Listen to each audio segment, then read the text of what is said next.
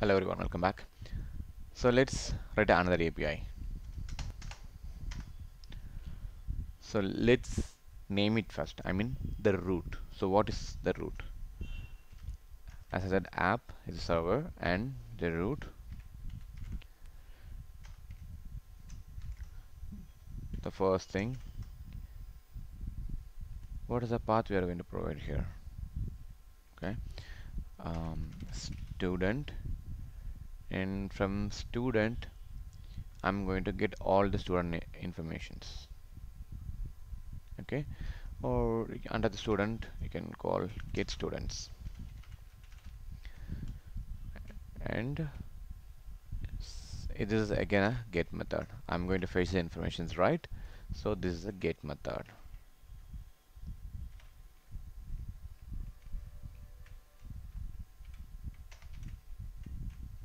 Just copy again.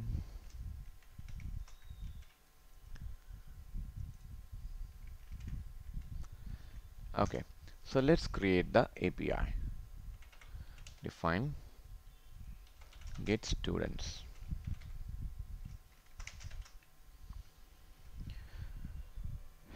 So here what we are going to do is I'm going to return all the student details.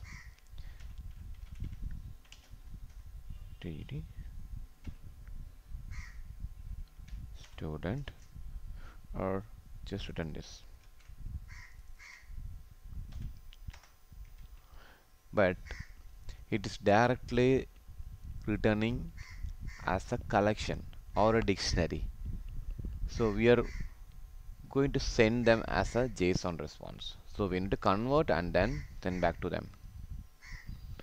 Okay.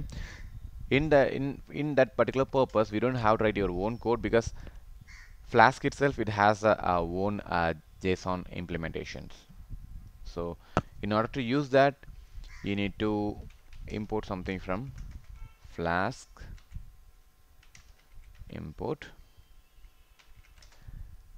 JSONify. JSON. So this is a particular library which will help us to convert the collection as a JSON response. So instead, how we are going to implement that? Just use a JSONify file and the name stud. It's any name. It's user defined student and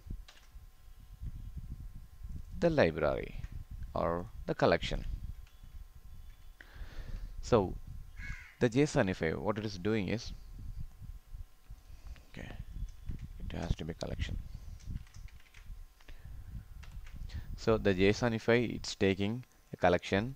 The one is holding the key, which is nothing but the student. It can be any reference, and the value is student DB, which is nothing but your local repository. So when you run this particular method, and if you call this particular API, you will be able to get all those student information. Let's try that. And before that, let's start the script or the web server. Right click. Okay, server is up and running. So we all know what is the, okay, let's copy the path, students and get students. So HTTP localhost and the port number, and then you need to provide the path, the root which we mentioned in the REST API. Just run. See, it is simple. When you hit the REST API root, you will get the response, the logic which is returned behind the API. That is called the business logics. So this is how we need to get the information using Python with the help of JSONify. Because the reason why I use JSONify, we don't want to send the collection as a response. We need to convert as a proper format like JSON and send back. So in order to do that, we used JSONify library and then we send the response back. Let's stop it here. In the next video, we are going to discuss about how we are going to get some specific student information. I don't want to get all the student information. I just want to get the particular student information. So let's see in the next video. Thank you.